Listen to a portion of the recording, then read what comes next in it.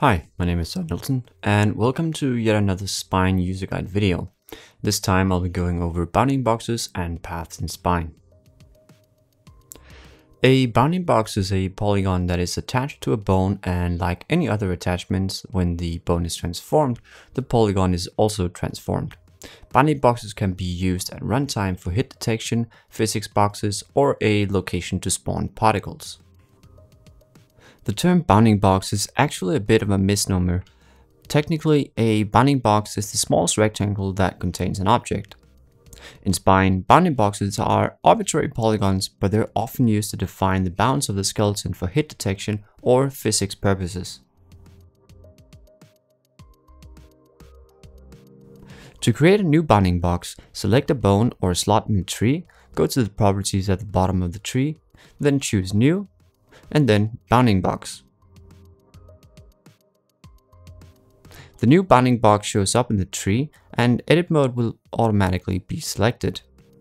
The new mode inside of edit mode is also automatically selected. While in new mode, clicking in the editor area will create new polygon vertices. Vertices can also be translated by dragging or deleted by double clicking. When the polygon is complete, exit new mode by clicking the first vertex to close the shape, or by clicking the new button. Edit mode has two tools, create and delete.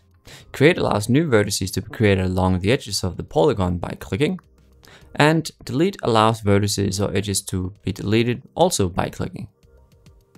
With either of those tools, vertices can be translated by dragging or deleted by double clicking.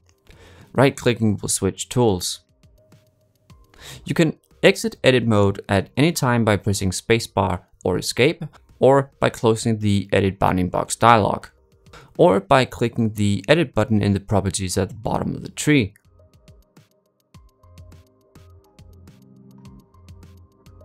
The bounding box vertices can be edited outside of edit mode by using the transform tools.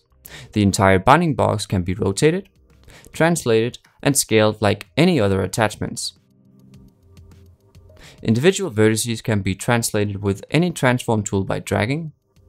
Multiple vertices can be selected by holding down Ctrl and then clicking, or dragging to box select. The selected vertices can be deselected by pressing spacebar or escape, or by clicking in an empty space. The origin used for rotational scaling can be changed by moving your mouse over the small crosshair at the center of the rotate or scale tool until a small circle appears. When the circle appears, drag the origin to the desired position. The origin will automatically snap to vertices.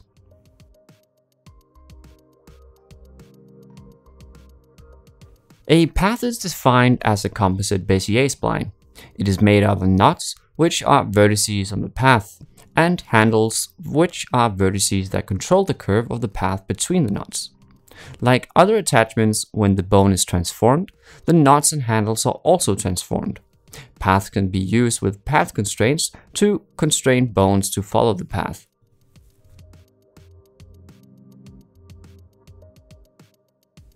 To create a new path, select a bone or a slot in the tree, then in the bottom of the tree, click New, and then Path.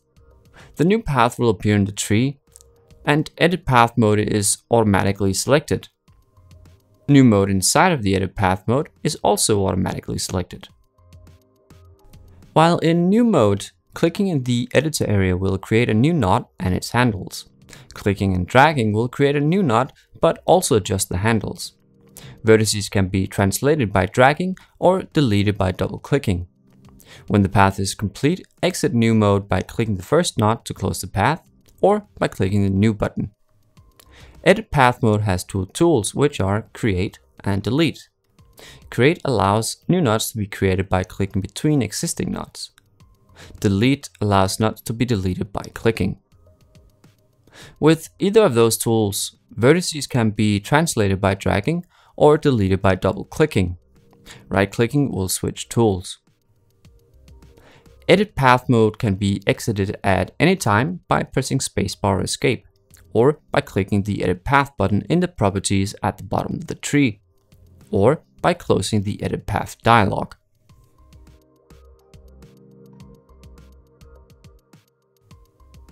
Path vertices can be edited outside of Edit Path mode by using the Transform tools. The entire path can be rotated, translated, and scaled like any other attachments. Individual vertices can be translated with any transform tool by dragging. Multiple vertices can be selected by holding down Ctrl and then clicking or dragging to box select. The selected vertices can be deselected by pressing spacebar or escape, or by clicking in an empty space. The origin used for rotation or scaling can be changed. Mouse over the small crosshair at the center of the rotate or scale tool until a small circle appears. Then drag the origin to the desired position. The origin will automatically snap to vertices. When moving a handle, Shift can be held to lock the angle of the handle so it will only move towards or away from the knot. This is useful if you want to adjust the curve on only one side of the knot. Normally, when moving a handle, the handles on the opposite side of the knot will also move. By holding down Alt, a handle can be moved without affecting the other handle. This will result in a cusp where the transition from one curve to the next is not smooth.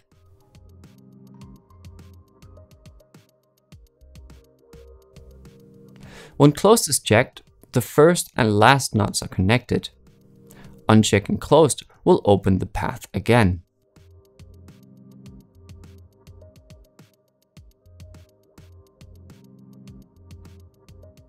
When constant speed is checked, additional calculations are performed to make calculating positions along the path more accurate.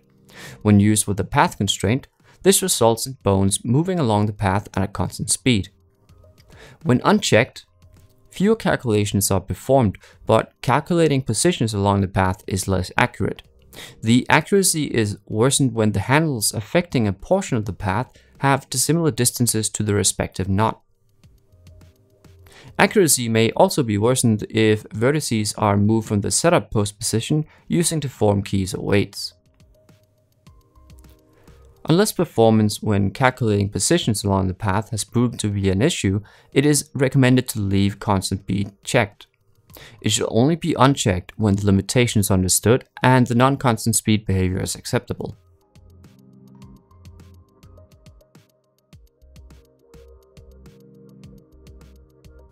Just like keying meshes, when bounding box vertices or the vertices of a path have been manipulated in animate mode, the bounding box or path can be keyed.